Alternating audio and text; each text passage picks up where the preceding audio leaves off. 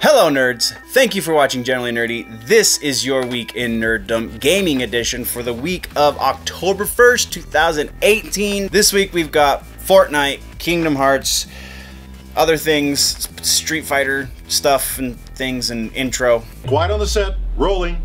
Hi, I am Bitsy Telek. Hey, I'm Hale Appleman. I'm Walter Kane. I'm Rene Aubergenois. Odo on Deep Space Nine. Michael Dorn, Lieutenant Commander Worf, Star Trek The Next Generation. Come and see me and hear me and talk to me and listen to me talk about myself. Hey man, this is Kevin Smith, often considered generally nerdy, and you are listening to what is often considered generally nerdy. On Generally Nerdy. You're listening to Generally Nerdy. Generally Nerdy. Generally nerdy. Okay, coming out the gate, we're not doing news about the news, we're doing news about the channel. News about the channel is I'm going to do a guest spot. I'm going to do 2 guest spots, actually, over on the Big Show Entertainment Network. So, link in the description to their stuff if you are unfamiliar. We are going to be doing reviews for both the sequel of Fantastic Beasts, which is The Crimes of Grindelwald, and also for Aquaman, that is in November and December, if I'm remembering correctly. So stay tuned for that. I will obviously be promoting that as we get closer to them, but just kind of fun, kind of a neat little thing that I got asked to do, so I'm pretty excited about it. And now the news. Okay, Fortnite, like I led with, we're coming out of the gate with Fortnite. If you have been living under a rock, then you don't know, but I'm sure most of you at this point know that, yes, Sony finally broke and said, okay, we'll do cross-platform play. But there's still a little bit of a catch. It seems that there have been issues with this beta testing of the crossplay, which locks your Fortnite account to your PlayStation, so you cannot play it on other platforms once you associate the two. So there's still some bugs that need to be worked out, so don't celebrate too fast. Don't start doing the dances and whatever the kids do on the Fortnites. No dabs just yet. But it is heading that direction. It is definitely becoming a thing. Other games are picking up on the cues. There are some games in development that have announced that they're going to be doing crossplay. I can't remember what they were because they didn't really interest me. But as they get closer, I will probably mention them here on your Week in Nerdom Gaming Edition. So stay tuned for that stuff. Right now, the big one, though, is Fortnite. They're going to be the one to work out all the bugs. They're going to be the ones that take all the credit and all the glory. And rightfully so, because they're the ones that finally broke Sony. Well, them and the fans. Sony acquiesced eventually to fan demand, which they should have a long time ago. And we're moving on. Next up on the list, we are talking Kingdom Hearts 3. There's a couple of updates. One of them's kind of big. First of all is 80 hours plus. That is how much content they are planning on putting in the game. So if you want to do everything, it's going to take you more than 80 hours, but presumably less than 90 hours. Otherwise, that would have been the number that they announced. So you've got 80 plus hours of completed gameplay, which is significant for this generation, though Square Enix in the past has put out games that are upwards of 120 hours, so it's not the biggest we've ever seen, but that's still pretty significant considering the generation that we're in. This is one of, if not the first game to hit that high of a mark for content. So that's impressive in and of itself. The other bit is we got a partial list of cast, voice actors, and there's some pretty killer names in here. So I'm just going to read off the cast that's been announced so far, and yeah. So Josh Gad, who did the voice of Olaf in Frozen, is coming back as the voice of Olaf. Go figure. Then we have Kristen Bell, who was also originally in Frozen. She was Anna. She's coming back for this game as Anna. Idina Menzel, who was Elsa. I can't believe I forgot Elsa's name. Idina Menzel was Elsa. She was the singing voice of Elsa as well. So she's coming back to voice Elsa. We have Jonathan Groff, who was Kristoff in Frozen. He's also coming back as his original Frozen casting choice, whatever. Zachary Levi, aka Shazam, is coming back as his Tangled voice. Flynn Rider. Donna Murphy, who was also in Tangled, is coming back as Mother Gothel. So it's a lot of the original voice cast. So I'll continue. John Ratzenberger, who was Ham in Toy Story, who was also in Cheers. You'll recognize the voice. He's coming back for Ham in Toy Story. Wallace Shawn, who was Rex in Toy Story, will be coming back as Rex in Toy Story. Tate Donovan was, he was, actually. He was Hercules in the animated Hercules movie. He's going to be Hercules once more.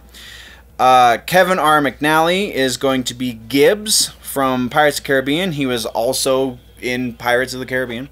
Tony Anselmo is going to be Donald Duck. Now, it's Phil Lamar is playing Donald, I believe, in the animated series for DuckTales this season. He got handed over at the end of last season, and now he's going to be, or he could be Scrooge. I might be remembering that wrong, but I'm pretty sure he is now the voice of Donald in the cartoon. This Tony Anselmo is the if I'm remembering this right, is the original Donald. So this is his last project before he officially retires, it seems. Bill Farmer is going to be Goofy. Again, he's been Goofy for decades at this point, so that's epic. And then, returning as Sora from the previous games is Haley Joel Osment. I didn't know that Haley Joel was the voice of Sora, so that's pretty epic. And that's all we have for Kingdom Hearts 3. We're kicking on down the road. Next is a PlayStation update that I found to be a little interesting.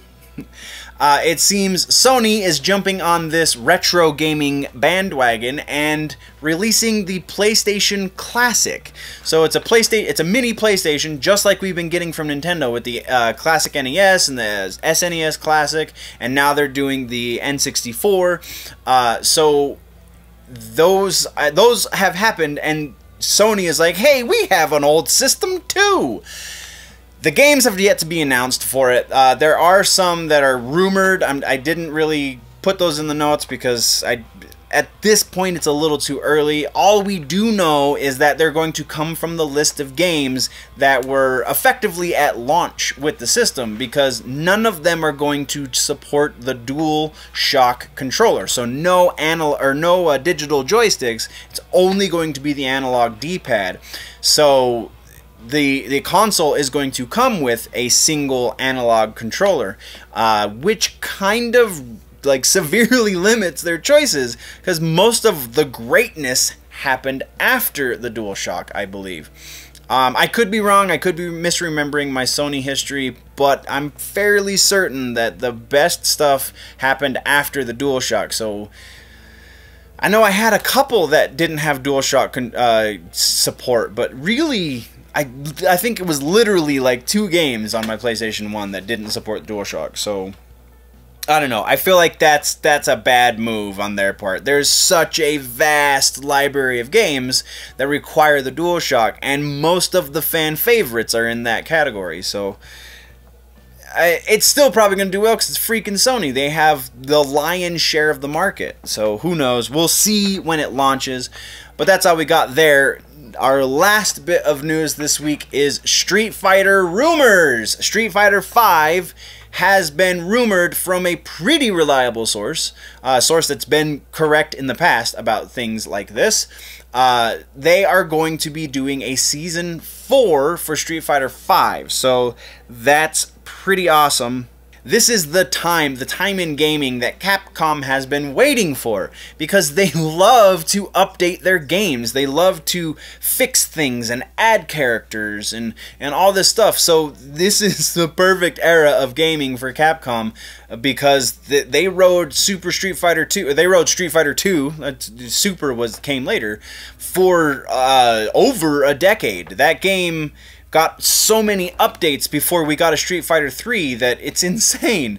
And now it looks like they want to do something similar with Street Fighter 5. Not exactly the same, because it's not going to be quite that long that they go. It's only, they're extending the life of it for probably another year if this happens. This is still definitely a rumor because none of this comes from Capcom. But still pretty awesome rumor, right? That, though, is the end of this week's gaming episode, guys. What did I miss? What should we talk about next week? Let me know in the comments down low. If, though, you want to go deeper into the conversation, jump over to the website, generallynerdy.net. That is the place to find your Generally Nerdy swag, shirts, pants, things, all kinds of stuff in the stores over on generallynerdy.net. Also, all the social media links, Instagram, there's some great stuff up there. Facebook is where I interact with you the most, and there is a Twitter that I have kind of been neglecting recently. But it is all up there on generallynerdy.net. Plus, there's some free content, some stuff that I write about blog style, and so on and so forth. So go check out the website, generallynerdy.net.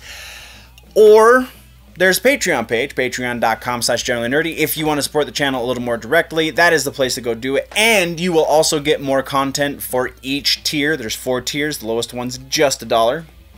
Check it out, patreon.com/generallynerdy. If you're new to this channel, though, click the subscribe button. If you like this episode, click the like button. If you're falling behind on your nerd news and you want to catch up, click or tap that box right there to the left of my face to do that. But before we go, guys, before we do the things and the stuff and all of the junk, please always remember that if it's generally nerdy, it's probably here.